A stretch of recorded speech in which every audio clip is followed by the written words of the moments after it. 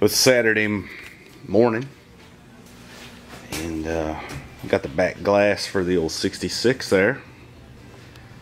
I got a little bit of a stomach bug I got from my kids. I'm not feeling too healthy, but let's see if we can't do something for a little while.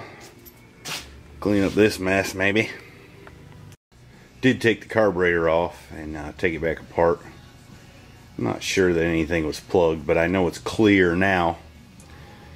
So when I feel a little better, I'll fire this thing up and see how it idles. And I broke a nail. This is terrible news. Good morning, girl. Good morning. Well, now it's Sunday, and I'm still a little off my feed. This stomach thing, that one right there, gave me. And we're gonna hunt for the trim pieces for the window seals, make sure we got them all, and then order the rubber for the windows, install them, and see what else I'm up to doing today. There's plenty to do.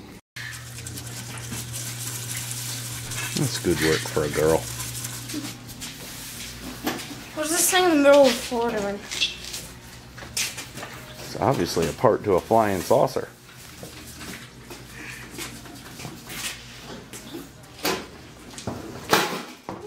Jeff, here comes.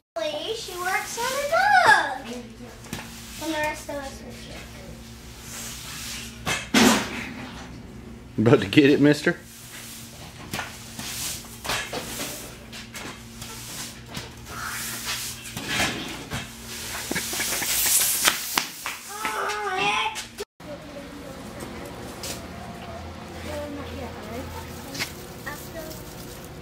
There ain't nothing up here, chickens.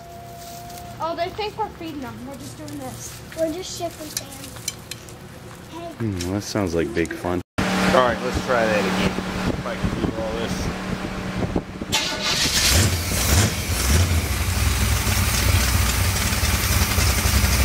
Still needs a little tuning, but it idles better now. And seems responsive.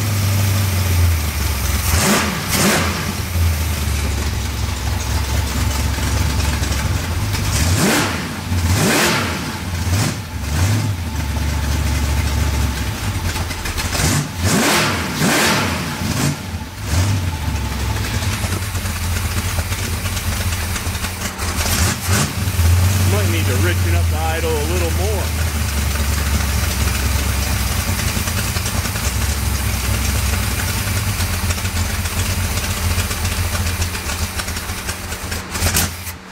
Nope. Well, we didn't get too much done today. Everybody's feeling a little sick, but gotta do something. I did take care of a little bit of rust around the window here and sprayed some rust fix on it, and then I clear coated the dash in all its rusty kind of glory. So the glass is ready to put in. I also did the same thing here around the back window and the roof of the cab. So as soon as I get some seals ordered, I'll be able to put the glass in it, and then I can park the old girl outdoors, which would be nice since old Blue out there's been suffering under the carport. And then this thing still needs a little bit of work.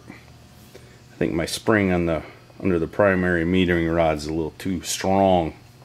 You can try to idle the this engine doesn't make enough vacuum to pull it down into the jets, so I need to modify that. Other than that, I think it'll be okay. And that spring I'm speaking of, one of these. It goes right in that hole, and then your primary metering rods go through the jets, and then this fits on top of them. And if you got a big cam and it doesn't make very much vacuum, sometimes this will stay up, pulling those tapered rods out of the jets, making the thing run too rich. This is your part throttle circuit. You don't want that working while the thing's trying to idle. These need to be pulled down in. Well, as you can see, I got in the mood for rebuilding quadrajets, so I'm doing another one. Well, I'm getting started anyway. But I'm done for the day. I'm going in. That's it for now. See ya.